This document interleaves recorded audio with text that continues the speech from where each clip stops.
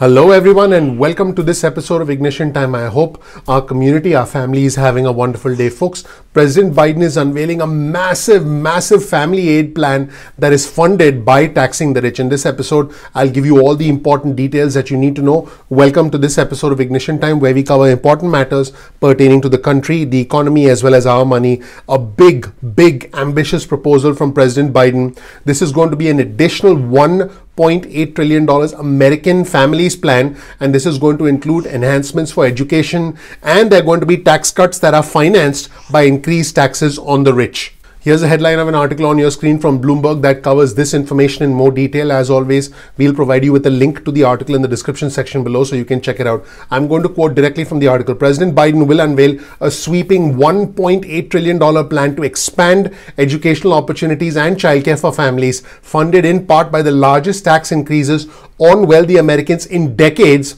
And this is going to be in his joint session, or the joint session address to Congress. This is going to be called the American Families Plan, and this is going to be the third major proposal from President Biden after the American Rescue Plan and the American Jobs Plan. This is going to combine $1 trillion in spending with $800 billion in tax cuts and credits for middle-income and low-income families. And folks, what is incredible about this plan is that this plan would make pre-kindergarten as well as community college free across the country. We're talking universal pre-K and free community college. It would extend the child tax credit through 2025 and make permanent an expansion of the earned income tax credit to childless adults with low incomes. It would also provide more support to families for childcare. It would even provide more money, and it would finance teacher training, which is very important, and it would create a national paid family leave program. This is a very ambitious proposal, folks. Something like this has never been done in the United States of America before. Here's a quote from the White House senior advisor Anita Dunn. She wrote this in a memo that was obtained by Bloomberg. The president has been clear that our tax system is broken when a hedge fund manager making hundreds of millions of dollars is paying taxes at a lower rate than the janitor working in his office or the housekeeper at his mansion. Anita Dunn also wrote this, and he, meaning President Biden, is going to take steps which are supported by the American public to address the fairness in the tax code. And folks, another White House aide, David Cameron, who's a deputy director at the National Economic Council, described President Biden's latest proposal as a plan aimed at improving children in America and education, and thus the future of the country. This is what David said. He said this is very good evidence at this point that policies like the child tax credit end up in better outcomes for kids. You can look at it in terms of test scores, in terms of future earnings. So these are important ways of helping families right now, but they are also the key to a future. So what the Biden administration is saying, hey, when we invest in our children, we are investing in the future of America. So folks, the big question is, what does the one and only conservative Democrat from West Virginia, Senator Joe Manchin, tend to think? Well, here's new reporting from Bloomberg that gives us an insight into where he's at. Now, Democrat Senator Joe Manchin, again the conservative senator from West Virginia, suggested that he is okay with tax increases other than raising the corporate tax rate to 25%. He first wants to make sure the government collects all the tax dollars that are due to the government. In other words, make sure that we collect more money from the rich, potentially by doing other things like reinforcing the IRS. Here's a direct quote from Senator Joe Manchin. He said, "Don't you think we ought to figure out why we are not collecting what we are asking for and what people owe?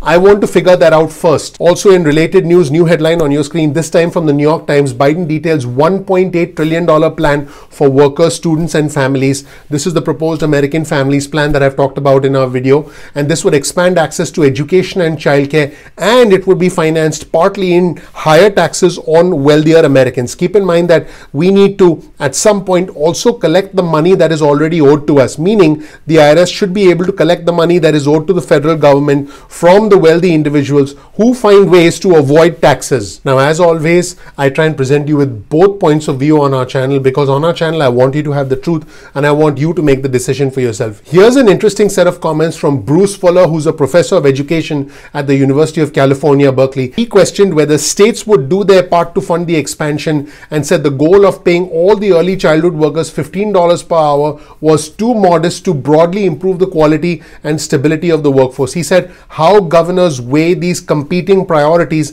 ethically and politically remains an open question. In other words, what Fuller is saying is President Biden can have whatever ambitious goals he wants. It is going to be difficult for the states to be able to implement those changes, including $15 an hour minimum wage for federal contractors who are working in individual states. And folks, if you thought that was interesting, check out this new headline from the Wall Street Journal. Some Democrats are not sold on President Biden's proposed capital gains tax boost. The idea to raise revenue from high income thresholds, which is not new, it's something that President Biden campaigned on, would help pay for President Biden's $4 trillion in stimulus.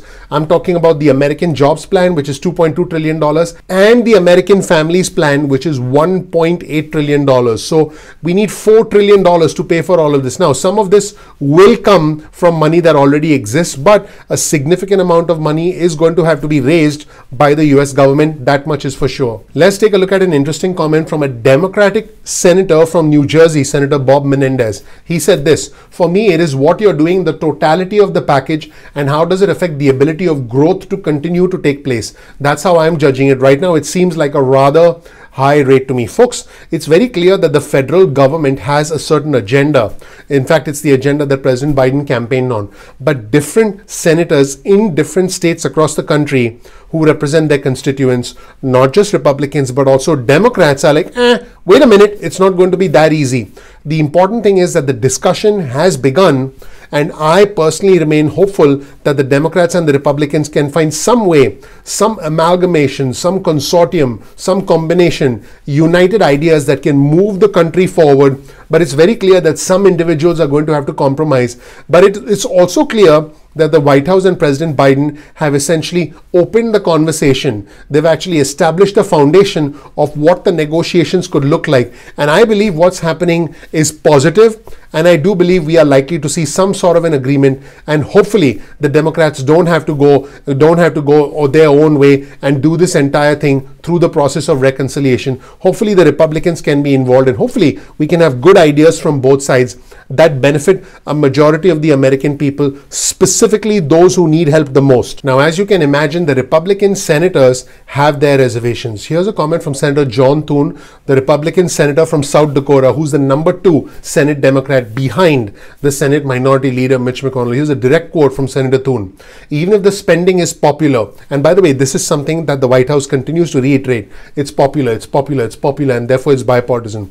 Thune says, even if the spending is popular, and a lot of it probably will be, the tax increases, I think, are going to be a hard sell, not just for people in the country or with Republicans, but I think with some Democrats too. So Thune is actually sounding a warning about conservative Democrats like Joe Manchin. Yes, you heard that right. Conservative Democrats like Joe Manchin potentially stalling the Biden agenda. Thune also said this: "I think they realize that you really run the risk of stepping on a lot of economic growth." Let me know what you think is likely to happen. Please comment below and let me know. Please click like, please subscribe, please enable notifications. I want you to know that I work hard on this channel every single day to bring you the latest news. All I ask of you is you please click the like button, please subscribe, please enable notifications.